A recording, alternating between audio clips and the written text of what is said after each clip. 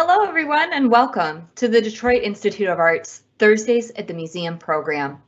I'm Amanda Harrison, a Community Engagement Manager with the DIA. Thank you for joining us for this very special presentation designed in celebration of Black History Month.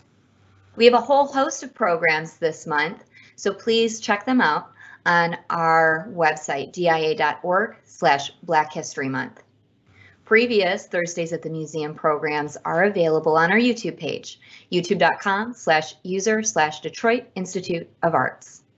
During the program, I'd like to encourage you, as always, to ask questions. You can do so by selecting the Q&A icon on the right-hand side of the top of your screen and compose your questions anonymously. Questions will be read on screen by our newest moderator, Kimmy Dobos-Wolf. Christine Mark will be returning next week. Today, we're joined by our valued hosts and trained docents, Ray Henney, Cindy Patrick, and Jim O'Malley, with a very special guest, DIA curator, Dr. Quarcoopome. Nii Quarcoopome is the curator of African art and the department head of Africa, Oceanic, and Indonesia's Americas.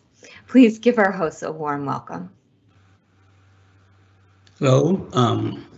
Hello, everybody. This is Ray Henney. I am the vice or the co-chair of the IPV or docent committee for the DIA. And today is a real treat for myself and for Cindy and Jim.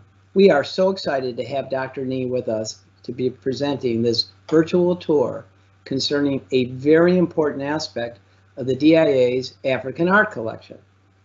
Dr. Nii is a favorite with our DIA docents.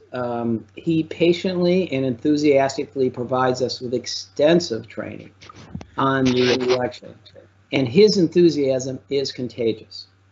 One of the first lessons that we learn is that the pieces in the African collection are not created to be simply a work of art or accurately represent the way things may look in nature. Instead, African art is functional.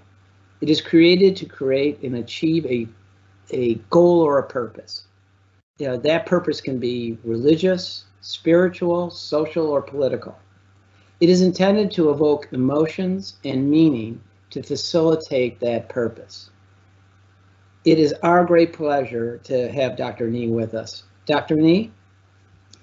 Hello.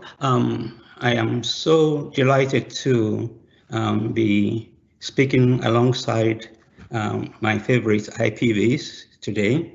And my topic today is on African masks or African masquerade. In much of sub-Saharan Africa, the mask is not just a face covering.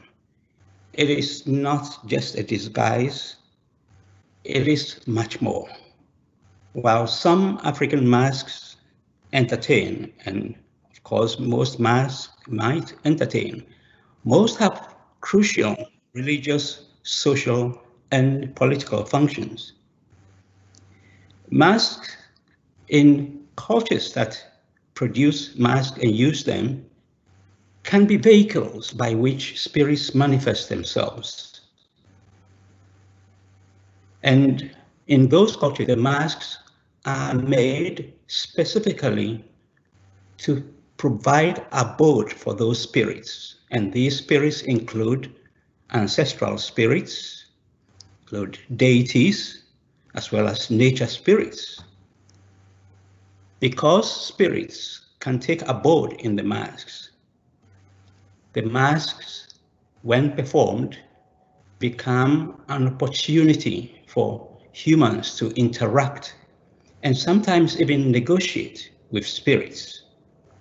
A spirit that temporarily inhabits a mask can also possess its wearer, momentarily transforming that wearer. So sometimes we say the person who is wearing the mask is no longer him or herself. Masked characters may impart secret knowledge or transmit messages through their utterances and actions. So, for many African cultures, masking is a serious affair. A mask may also possess coercive power, making it a tool for law enforcement. Some masks have policing functions too. Masks can also be political tools designed to validate or legitimize leadership authority. Next slide.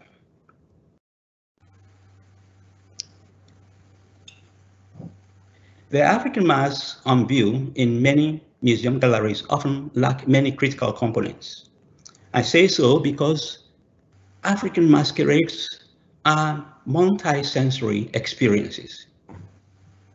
The masks that we see in glass cases, on mounts, are generally incomplete. Most of them lack their original costumes, which were stripped of them by their collector. More importantly, they have been taken out of their original context of use, robbing them of their accompanying music and sometimes rituals.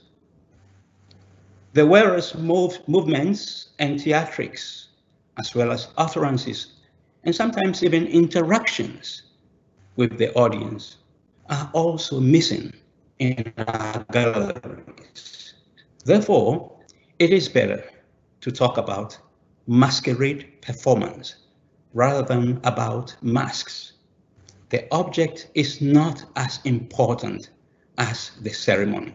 The ceremony that accompanies the wearing of that object is what is critical in African cultures, because it is by so doing that Africans come into contact with spirits, that they are able to negotiate and control spirits, that they are able to sometimes even listen for utterances from spirits. So at the DIA, we have tried to use videos of African masks in performances in our gallery to offer the visitor insights into the dynamic masquerade experience. I look forward to seeing some of you in the African gallery, because if you have time, come to the DI and experience the masquerade in our galleries. Next. Cindy, speaking of, thank you so much, Dr. Nii, for that wonderful introduction. Cindy, speaking of ceremony, do you want to introduce and talk about this next work? I sure would. Thanks, Ray. And thank you, Dr. Nii, for building a wonderful foundation for me to begin talking about this very first mask. The name of the mask is an Egungun mask, and you can see that it was created before 1950. But before we begin describing the mask, I'd like to talk a little bit about the region and the culture that it comes from. So if you could advance to the next slide, please, Ray. If you keep in mind, when you look at the continent of Africa, it's a continent of 53 different countries. It's larger than the United States, China, and Brazil combined. And this mask comes from a very specific region. You can see it's located in the crook of the west coast of the continent, and it comes from a very specific culture, the Yoruba. Okay, go ahead, Ray. Thank you.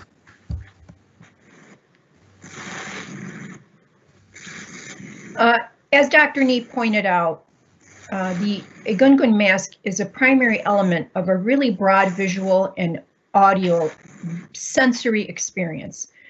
You can't talk about the mask without talking about the experience. The wearer's interaction with the audience completely, it's so important because it aids in his communication with the spirit world, and it's totally necessary for his transformation. The actual word Egungun is defined as masquerade and as a mask covering the entire head and body of the wearer. And as we look at this slide and we see this, massive fabric mask, one has to wonder, and I'm going to ask, like, Ray, if you wear this, how are you going to see? That's a great question, Cindy, because you can see up here, this is where your face or eyes would be. And I'm not really sure. Maybe you can kind of see through it. There's a gauze there. There's a gauze. It's a gauze? Yes. Yeah, it's a form of a mesh gauze so that the wearer actually does have a way of seeing through this huge mask. And you can see it's made from exquisite cloth, you know, velvet, satins, and there are other materials that are added, like sometimes glass beads and different types of shells. They're all prestige materials. And this is what makes this mask come to life when it's worn. The strips of cloth, and they're known as lappets, they swirl away from the wearer as he twirls and dances, and it makes the mask extend way beyond the resting size. You know, so let's say if we look at the one that's on the right, if it was actually in performance, it would probably be 3 to 4 times the width that you see when it's at rest. Although this type of masquerade is male dominated, women are important because they help to create the materials, and they also are encouraged, they encourage the performer in the performance while they're watching. As we said, the performance can be used to assert influence, and it can be used as a tool for social control. So a few examples of that would be used as ancestral reverence, as we said before, for the harnessing of spirits and the communication of messages, maybe warnings and blessings. This type of masquerade has been in practice for centuries. It continues to be performed today during festivals known as Odun Egungun. Unlike most of the other DIA's African masks, this one is in toto. That's I-N-T-O-T-O. And that term just means that we have all of it. All of it exists, as opposed to maybe just having a part of a mask.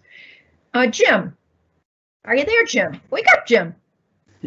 Jim. I'm sorry, I'm here, Cindy. I was just listening. Jim, I want you to imagine a whole group of maskers wearing this masquerade outfit and twirling and whirling. What a spectacle it would create. Wouldn't it be just, not only the swirling, but the movements and the music accompaniment? It just be the whole experience just would be overwhelming, wouldn't it? It would certainly be a spectacle. I encourage all the people who are listening today and viewing this virtual tour, visit the DIA's African galleries. You can see a life-size video projection of the Egungun masquerade in action. And it's really fabulous. You really can't imagine it. You have to see it. I'm wondering, are there any questions regarding the Egungun mask? Not at this time. No? Okay, over to you, Jim. Thanks. Hey, Ray, would you mind going back to the map, please? Just back. Sure. To.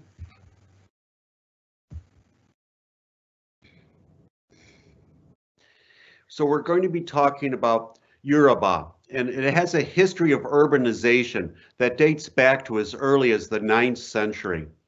The Yoruba-speaking peoples today number about 25 million and occupy the southwestern parts of Nigeria and the southern parts of the Republic of Benin.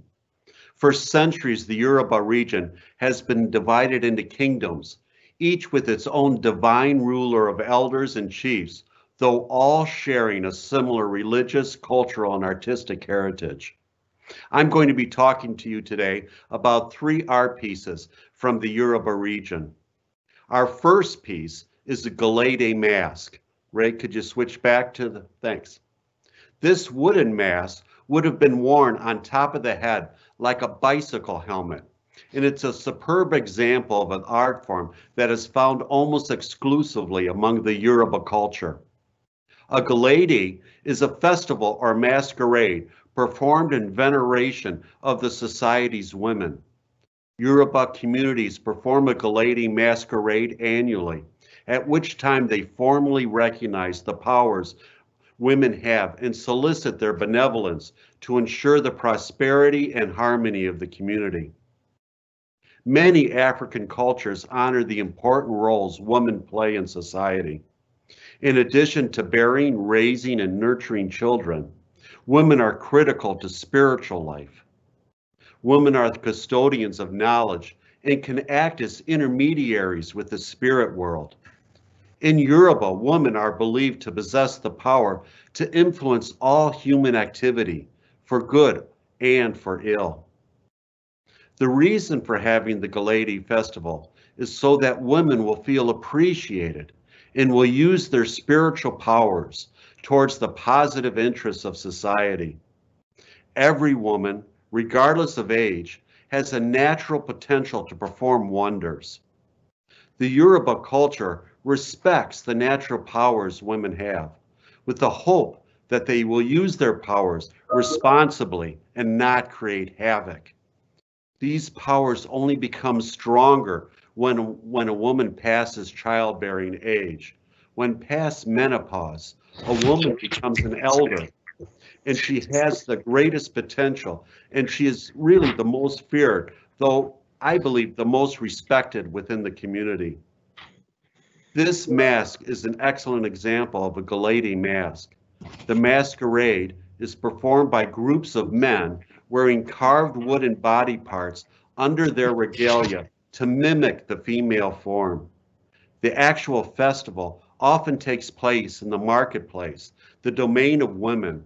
It involves street orchestras, dance, music, singing, and drama, all designed to imitate the movements and gestures of women and to entertain the viewers, who are also integrated into the performance.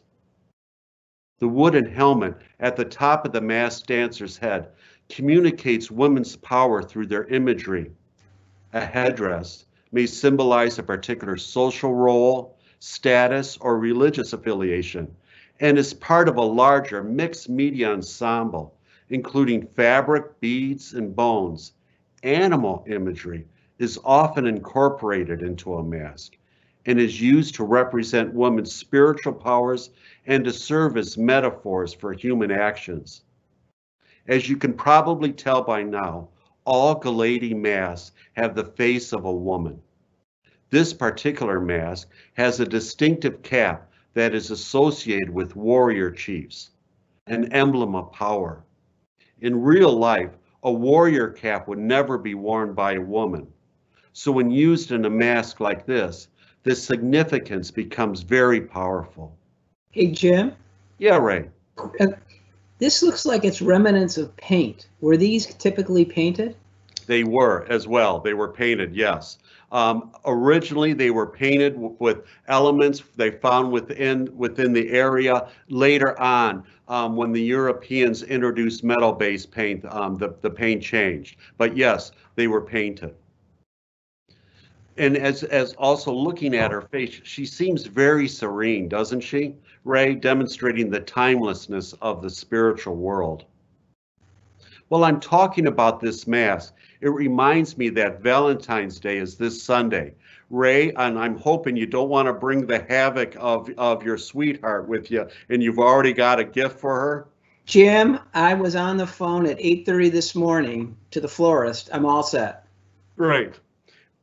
I'd also like to wish Cindy, Kimmy, Amanda, and Christine, and everyone in our audience a happy Valentine's Day. Cindy, would you mind? We're going to go on to our next piece, and tell me what you see when you look at it. Well, there's a lot going on here, Jim. It looks like I see a hat at the top, and it's resting on some kind of a structure. I think the person who's wearing the hat might be riding a horse. There are a lot of other people kind of in circumference around this primary person. And I'm wondering, like, how big is this thing?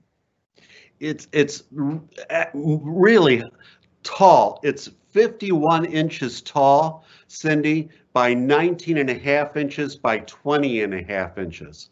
And it's an epa mask. It's a ceremonial mask worn by the Yoruba people of Nigeria during the Epa festival and pays tribute to the cultural renewal that accompanied the founding of the Akiti communities at the turn of the century.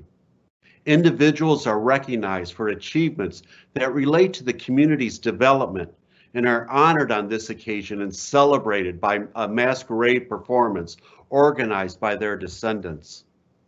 These rituals include monumental, as you can see here, sculpted headdresses featuring warriors, herbalists, female figures who are fundamental to the longevity of the community, and other important ancestors. Jim, can I jump in right here? Yeah. Because when you say monumental, I have to encourage people to go to the gallery and see this, because I think it's misleading in this picture. It looks maybe small, maybe it's a foot or two. It is very large. It's in fact, it's so large, it's impressive that someone is able to put it on their head. So let's take a look at this object. It was originally brightly painted.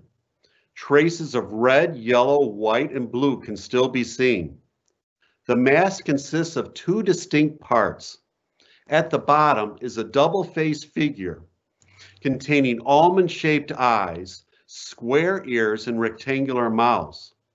Above is an elaborately carved figurative superstructure, usually carved with either a female or, in our case, an equestrian figure at its center.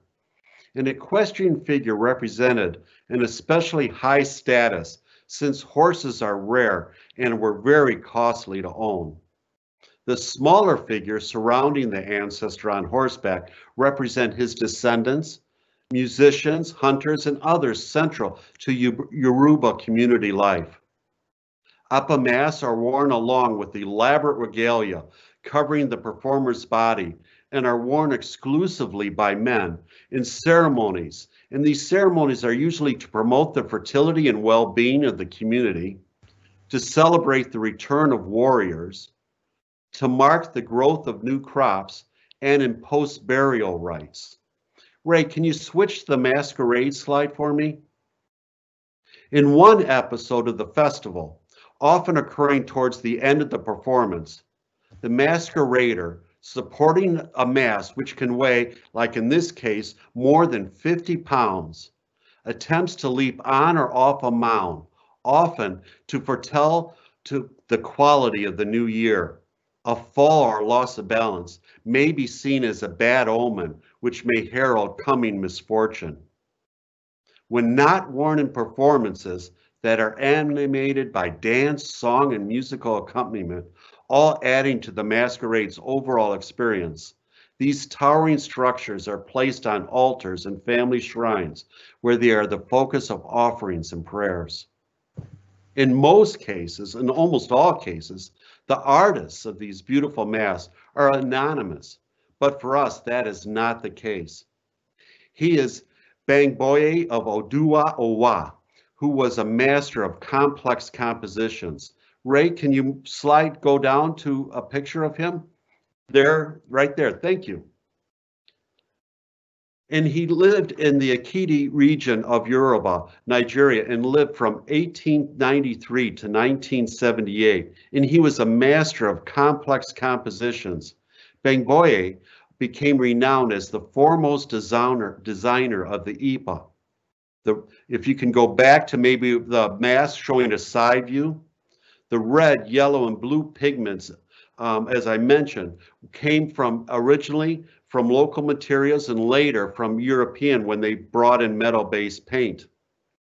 And although his composition consists of relatively static tiers of small secondary figures, their sheer number and diversity, as you can see here, endow the work with a sense of dynamism and suggest a lively procession. And what is the most amazing to me is that this sculpture is carved from a single block of wood, most probably a roko, which is also known as African teak. Hey, Ray, I know I'm a little, it's middle of winter and everything, but when your children were young, did you ever go fishing with them? You bet. I bet you never caught a fish like our next object. Why don't we switch on to our next object? Jim, this is scary. Yep, we don't find this in our lakes around here. Hey, Do you have any questions there, Kimmy? Yes, I do. Sorry. Thank you. So this is actually something I would like Dr. Nii to answer. So one of our guests is thinking about how museums obtain collections. And I know that, you know, especially with our African collection, we're very aware of a lot of the provenance for the pieces that we have in our galleries. However, one of our visitors is wondering, have we been active in reassessing our collection and thinking about, you know, how things might have been obtained during colonization periods? Yes, we have started systematically going through the entire collection to identify lapses in information gathering around some of the objects. We've also identified objects that were collected legitimately. So over time, we are going to be looking very closely and very critically at some of the objects in the collection to see whether there's a need for us to reach out to communities, or even to make sure that information about them are public enough so that people can see the information about them, and if there are going to be issues surrounding their provenance, the museum will be very happy to discuss. At this moment, we are not trying to get rid of any objects, but for the sake of transparency, we are making the public, be giving the public access to the information we have about the objects in the collection. We have to bear in mind that the DIA has been collecting African art since the early part of the 20th century. The first objects that came into the collection go all the way back to about 1897. So we have lots and lots of very, very legitimately collected pieces in the collection. But as we get closer and closer to the present moment, yes, we are going to be looking very, very seriously at the collection and the information that come with it. In fact, new objects that we are collecting at the moment go through rigorous provenance research before we allow them into the collection. So we are doing due diligence, and that is something that the museum is very serious about. Thank you so much, Dr. Nii. We appreciate it. Okay. Jim? So let's go back to this sort of terrifying fish, if you don't mind, Ray.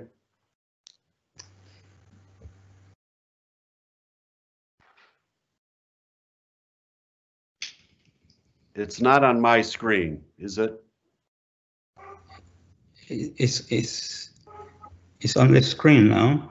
You can see it. Everyone it is. Hey, Jim, Yeah, we go can ahead, see. Jim. I think everyone can see it. Maybe great. it's not coming for you, but everyone else can see it. Okay. This piece is from the Igbo culture located in southeast Nigeria, mainly within the large delta area formed by the many waterways, swamps, and streams of the Niger River. The Niger River Delta is a vast area consisting of over 1,000 square miles and was a very harsh environment for the Igbo people in the pre-modern world. Due to the vast wetlands, it was very easy for one to become lost and even eaten, as it contained many dangerous animals such as crocodiles. In the 15th century, when the Portuguese and other European nations started to arrive in the region, the Igbo and others residing along the coast became very important as trading brokers or intermediaries between the Europeans and the people living in the mainland. The water spirit mask we are looking at is a fanciful animal created from the artist's imagination. This animal doesn't exist. It is an assemblage of some of the most ferocious and feared aquatic creatures that inhabited southern Nigeria in the Atlantic Ocean. The reason these sculptures are so popular is because the Igbo wanted to control and master the harsh environment in which they lived including even the spirits that resided in the streams and waterways of the Delta region. The people believed that since the water spirits are so dangerous, they needed to be harnessed and controlled so that their livelihood could be advanced, especially through their increasing trade practices. Through the performance of masquerade, the water spirits may reveal themselves to humans, offering humans the opportunity to interact and negotiate with those spirits. The strong tradition of water spirit masquerade has continued through even today and are performed annually or seasonally. In the front of our mask is the crocodile's mouth with its large menacing sharp teeth. Then you see the body of a fish with its protruding fins and fins along the top, suggesting those of a shark. In addition, the artist has added mirrors and colored paint to enhance its overall effect. Unlike our last piece, in fact, actually our last two pieces, which were carved out of a single piece of wood, this sculpture has multiple pieces that have been literally stitched together. All these elements suggest a strong European influence. The idea of separate pieces being combined almost form like a collage. In the use of mirrors, paint, and the metal elements sticking out from the top of the mask are all products brought from Europe. At the bottom of the mask is a cap, which goes on the head of the wearer. There are holes around the rim of the cap used to attach the regalia the performer would have worn. During the masquerade performances, several people perform together using gestures to suggest the movements of the water spirits. And at this time, if there aren't any other questions, I'm going to turn it back to Cindy, who has a story about a royal family that has fallen into some intrigue. Cindy, you're up. Jim, thank you for your information. This is a very large piece. It is on display, and again, just like the other piece that you previous, it's amazing that someone could have put it on their head. It's really enormous. It is. It's 32 inches by over 100 inches long by 38 inches. It's just a huge piece. I don't know how what skill athleticism he must have had to be able to wear this and perform the masquerade ceremony. It must have been an amazing feat of athleticism, Ray, which I don't think I have. And Thanks, when you Jim. look at the base, there is a cap-like formation underneath it with holes for articulating a very large costume, which would have covered the body of the wearer. So, as I said at the beginning, this is not a complete mask because it lacks the costume. You can imagine how it would look like if it had the full costume, its full complement of wonderful, sometimes very colorful costume attached to it. Thank you, Dr. Nii. Any questions, Kimmy? I think we'll hold off on asking some questions for now, and if we have time at the end, we can maybe get to some of them, okay? Fantastic. Cindy, you're up. Thanks, Jim. Well, now we're going to talk about a love triangle. These three Kuba masks, I'm going to introduce you to this love triangle. The one on the left is Ngati Imwash. The one in the middle is Imwash Imbui. And the one on the right is Imboom. And going forward, the one in the center I'll be referring to as Woot. So these come to us from Central Africa. It's a region that was once known as Zaire. Today, it is the Democratic Republic of Congo. And according to the oral history of the Kuba Kingdom, its founder, Woot, that's the one that we see in the center, the mask in the center, he came from outside the area and married his sister wife, Ngati. That's the one on the left.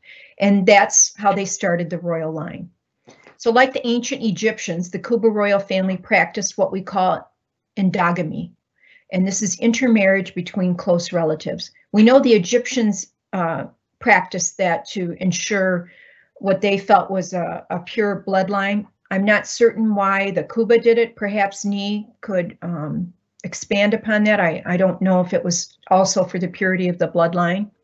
It's to reinforce the exclusivity of the royal pedigree.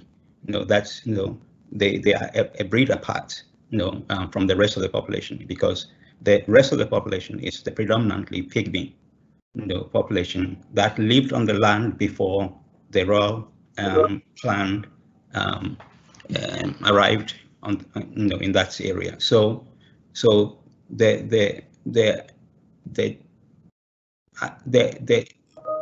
what they are trying to emphasize here is how exclusive and how separate the royal line is from the rest of the population, put simply. Thank you, Dr. Nii. And today, believe it or not, Kuba kings claim over 120 generations of direct descent from this couple. So I think what Dr. Nii was just explaining, it worked. They kept themselves very apart and very special. The third member of our story is Mboom, and he's the interloper of the love triangle. He's the one that Ray is so graciously pointing out for us. So this masquerade serves dual purposes. It's a reenactment of the origin story, reliving the story of love and power between the three. And it's also reenacted to strengthen the Kuba political structure, which is composed of the king and court elders. It's performed as a group masquerade for the investiture, or another word we could use for that would be installation of the king, or sometimes for the funeral of the elders. And Ray, if we would move on to the next slide, we'll start with Ngati. So Ngati is this refined, beautiful royal woman. And if we always do research before we do these talks. And if you were to go and look at any other museum that might have Kuba masks, the attributes that we see on these three masks remain the same. They're very strong, they're very specific. And if you walked into an African gallery and, after we've had this presentation today, you could walk in and say, that's Ngati, that's Mwash, that's Mbui. You would know them right away. So she's the sister wife of Woot. And the materials that this mask is made from illustrate the wealth and exclusivity of the Kuba. From the 1700s to the 1800s, the Kuba were able to build great wealth. They traded with the Europeans, and they traded for things like cowrie shells and glass beads. And these items were of such prestige and were so important that they were even used as currency along some of the coastal cultures. Remember, we're talking about sub-Saharan Central Africa, so this is a landlocked area. But along the coast, they actually use some of these materials as currency. You can see that there's a strip that runs down from between her eyes, over her nose, and across her mouth. And there are a lot of ideas of why, if we could go back, please. There are a lot of ideas why this exists, but according to the material that we use and that we have vetted for us through the DIA, we really don't know the exact reason. You can see that she's got these beautifully beaded eyebrows, and then notice where that piece of cloth is hanging. That's actually meant to be her ear. And you could look at it and you can say, all right, Cindy, so what? There's a piece of cloth that is her ear, but there's so much more. This piece of cloth is actually what we call Kuba cloth. And it isn't made from raffia, woven raffia, which would be a little bit more primitive. This is actual cloth, which shows technological advancement and continues to reinforce the idea that she is a very refined woman. And then take a look at the triangular shapes that are on her forehead and the triangular shapes that are created by the cowrie shells that are on her cap. All of those things are identifiers or attributes that point us to the fact that this is Ngati. And lastly, I would like to talk about the lines that you can see coming down on her cheeks. Those represent tears. And I knew someone would ask in the chat, why does she have tears? So I made sure I could answer the question before we started today. The tears refer to the hardships that women sometimes must face. The attached body covering, as Dr. Nii said, all of these wooden masks had coverings that would cover the entire body of the wearer. In this case, it would have also been decorated with shells and glass beads, and it would have included most likely slippers and hand coverings so that it could further conceal the wearer's identity, because we know the wearer would have been a man, and Ngati is meant to be known as a woman. If we could move to the next one, please. Thank you, Ray. So this is Imwash Mbui, or Cindy, I just want to correct. This is not Mwash Mbui. This is Muchim. Muchim. Yes. Usually, Mwash Mbui would have been used for the purpose, but Muchim is also used for the same ceremony sometimes. So the two are used interchangeably. So this specific mask is Muchim. Okay. Thank you, Dr. Nii. Okay. So Muchim, who we also call Woot, he was the founder and the creator of the royal dynasty of the Kuba. And, as I'm looking at this, I wanted to ask you, Ray, what is coming out of the top of his head? It is fascinating and distinctive. And it looks like it's made of shells, the cowrie shells, and the beads that we were just talking about. And it looks like it has feathers here. It obviously symbolizes something significant to their culture. Well, you can see that this mask would have taken many, many hours of work to create. It's completely covered with decoration. And the projection from the top of the head is a reference to the elephant. And it aligns the king with the elephant's attributes of being very wise and also being capable of brute force. So, they're saying when someone wears this mask and during the masquerade, this would reinforce the idea that the royal dynasty is in charge. The interlaced motif that you can see in the middle of that, the projection that we kind of say looks like an elephant's trunk, that motif is also reserved for the king and alludes to the king's royal power. The red feathers that you mentioned come from the tail of a parrot, and we know that a parrot is a sky or a celestial creature. And here, the feathers represent the ability of the king to communicate with the spirit world. And notice on the left side, there's a puff of kind of raffia.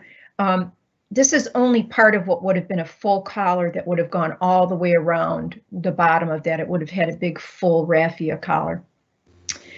And just to give you an idea, this has to fit over someone's head. It's really large, including that the kind of the elephant shaped trunk. This is a huge mask, and it really is spectacular. And the DIA is fortunate enough to have all three of the masks of this origin story. You can walk into a lot of museums and you might see Woot and you might see Ngati, but you rarely would see all three of them together. So we are very fortunate to have them. Cindy, it's interesting that this strip is also on the this mask. Yes, same strip that we see going between the eyebrows, over the nose, and then down over the mouth. And this one also is part of a larger mask. And the rest of this mask most often might have been made of leopard skins. And the leopard skin is, the pelts of a leopard were reserved for the king and for the leader. So they might be used to be worn as a cape, or he might use them to lay over his throne, but no one else could wear leopard but the king. So this one has so many visual cues that you would know that who's ever wearing this represents the king. Did the king ever wear this mask? From what I know, the answer to that is no. It would have been worn only by someone selected by the king to represent him. Am I correct in that, Dr. Nii? Yes, the king does not wear this mask. It's performed by other people. But one of the things I want to point out is the fusion of cowrie shells, as well as the small beads that you see on the surface, all point to the economic power wielded by the king, because cowrie shells were in the past, at least in pre-20th century times, used as currency. So it's a reference, direct reference to the wealth of the court. And then the beads that you see, the small beads, which we call seed beads or trade beads, were traded over long distances, and they were tied to the European presence.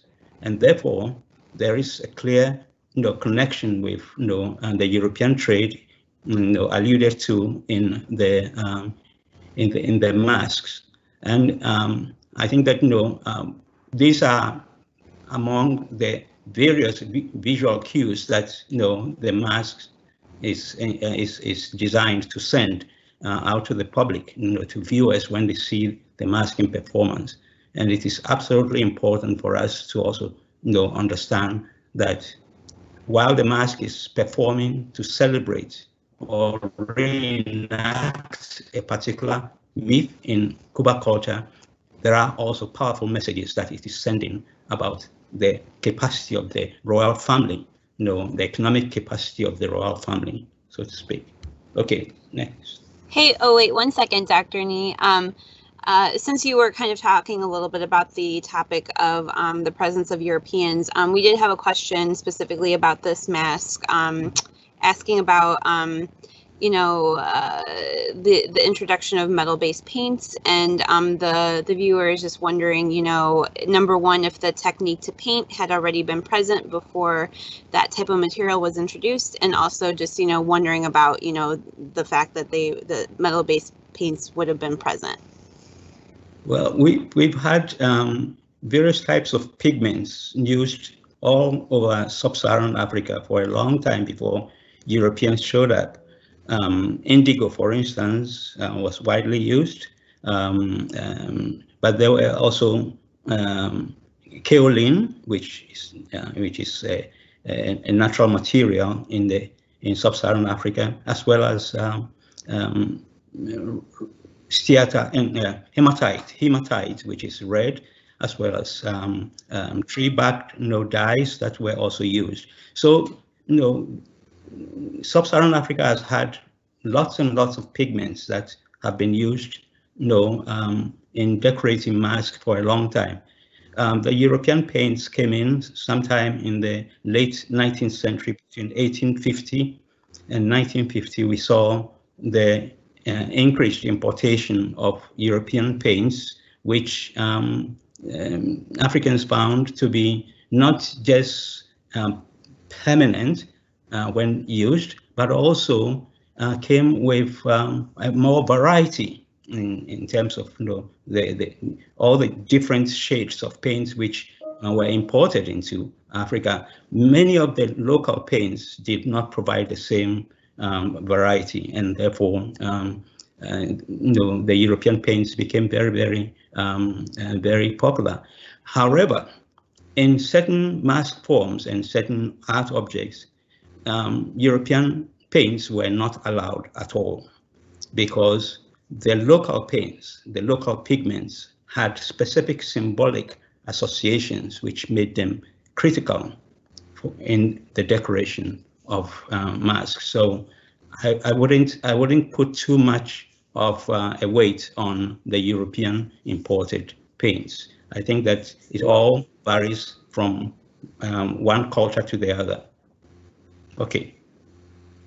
Thank you, Dr. Nii. That was a wonderful explanation. Cindy, we've got maybe just 60 seconds on this. I can do it in a minute, Ray. I can do it. So lastly, the last member of the love triangle is Mboom, and he was the interloper into the relationship who tried to steal Ngati from Woot. He was an Aboriginal pygmy, and he was a local of the Cuba region. So this mask is made from materials that set him apart from the royal couple, such as it's covered with copper sheeting, and that would have had to come from a neighboring area and was not natural to the environment. So that set him apart. The use of raffia cloth, his overhanging forehead, and you can see he's got hyena hair and a hyena fur beard. That also allude to him being more crude or primitive than the refined Ngati or the very powerful Woot. As we said before, many other museums have examples of 1 or 2 Cuba masks, but the DIA has all 3. So I invite you to, once again, come to our African galleries and see them in person. And with only a few days till the American Valentine's Day holiday, I think it was kind of fitting that we had this love triangle to talk about. Do we have any questions before we move on and wrap up with Dr. Nii? No questions. Okay, Dr. Nii. Yes. This mask called Mabu was originally the property of the Quarcoopome, an organization that counts among its members the most influential people in Com society. The Com people of the Republic of Cameroon live in a centralized political system headed by a king who occupies the apex of a hierarchy of office holders. The king and nobles are members of the Quarcoopome, which strives to ensure smooth governance of the kingdom. To achieve these goals, the Quarcoopome plays a central role not only in kinship investiture and law enforcement, but also it provides another functioning arm of government. The mask, a work of remarkable force and presence, this Mabu mask was for more than a century owned strictly by the Quarcoopome society. And the Quarcoopome members thought of the mask as a symbol of their privilege and prestige in Cuba culture. As such, whenever the mask performed, it was restricted to very, very solemn occasions. One of the solemn occasions is the inauguration of kings. Another is the royal ancestral rituals that were performed occasionally. And then during the funerals of high-level members of Com society. Next slide.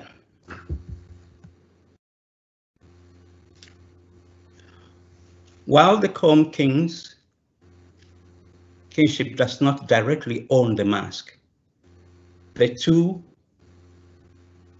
branches, that is the Quarcoopome society as well as the kingship, work very closely together to ensure the king's coercive powers.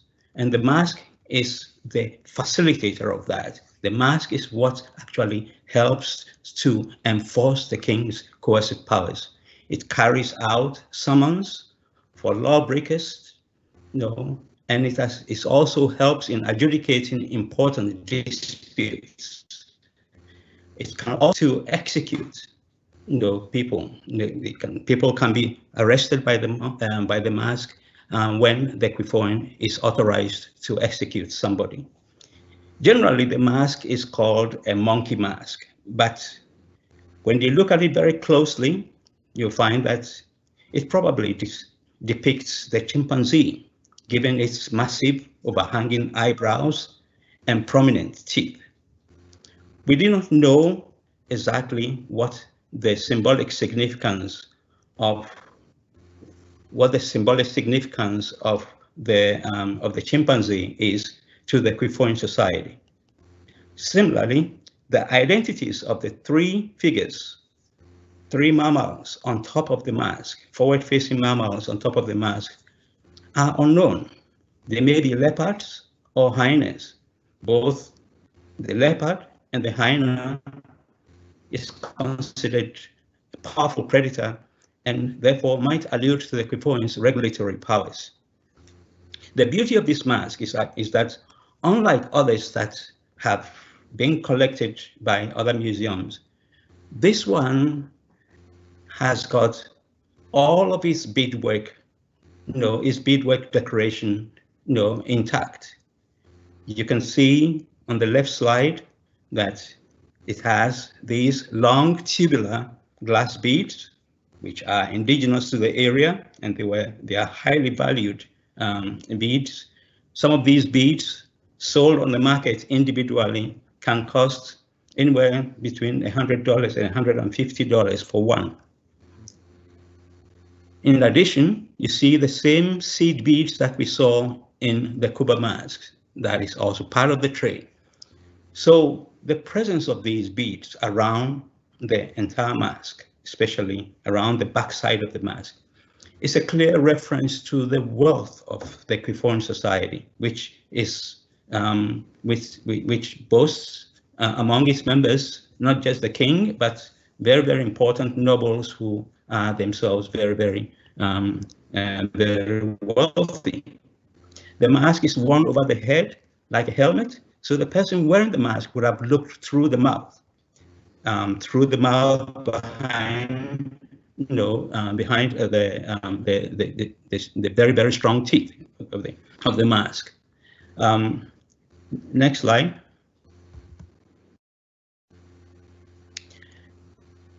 As I said, this is a special mask in the African gallery, not only because it is an old mask, which we know comes all the way back, dates all the way back to the 19th century, but also because of the special circumstances under which, we acquired this mask.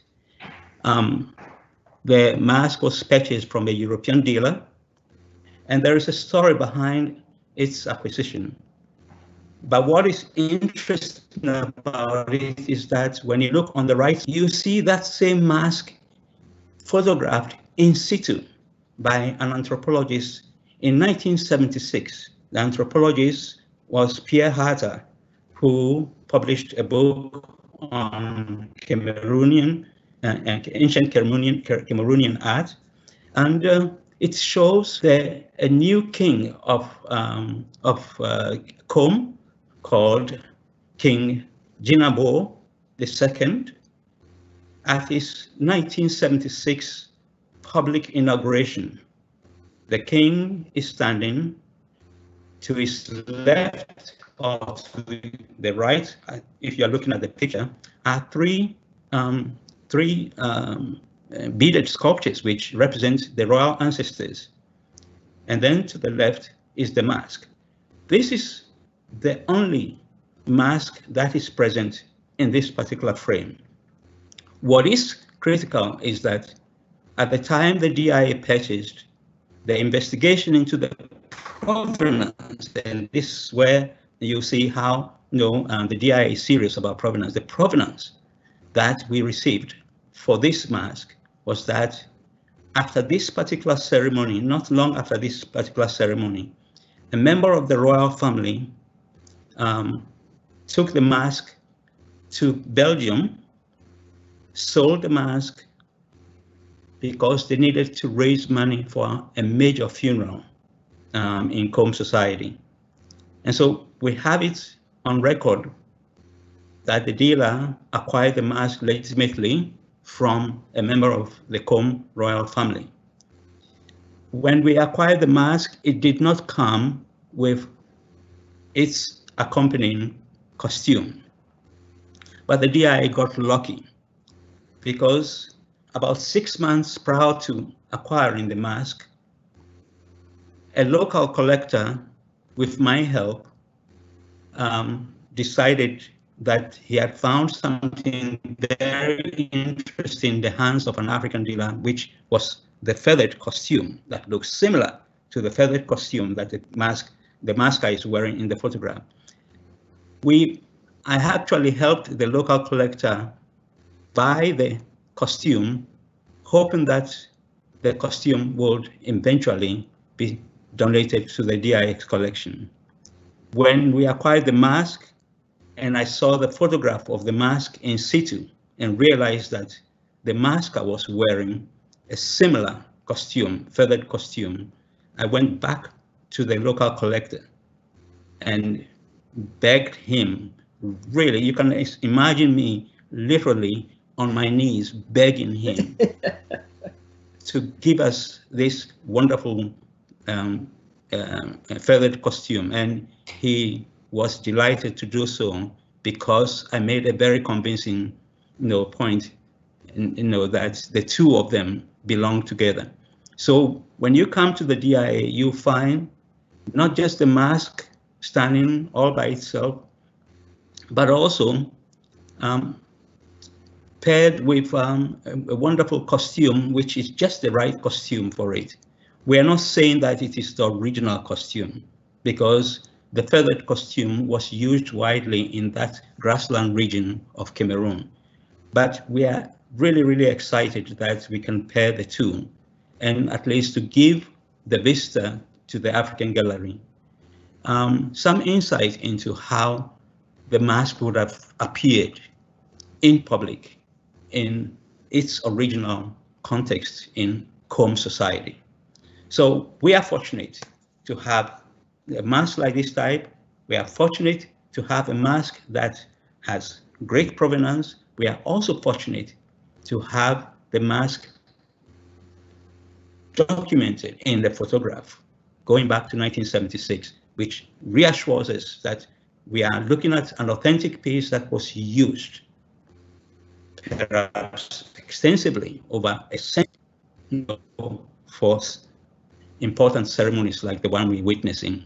So the mask is there, like the three sculptures, to witness an important installation of a chief, which is considered a very solemn occasion.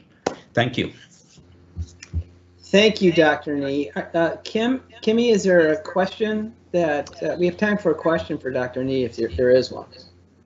I think that we've had a lot of questions that, maybe Dr. Nii might be able to speak on, just how some of these masks were actually kept on people while they were moving around them. We've had a couple of questions just asking about, how are they kept on a person, and, especially while they're moving.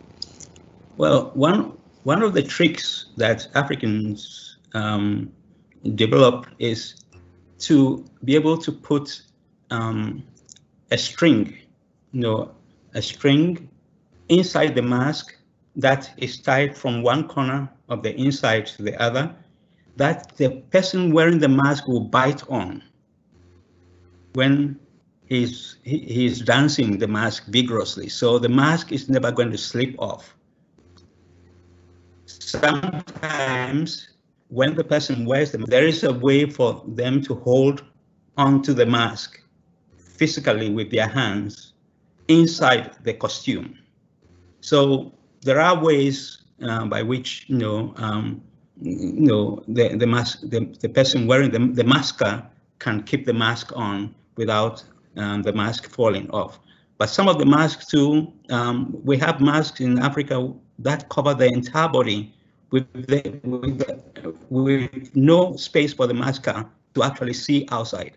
And that is interesting because then the masker is led around the arena with a bell. So the masker follows the bell, the direction of the bell, the sound of the bell.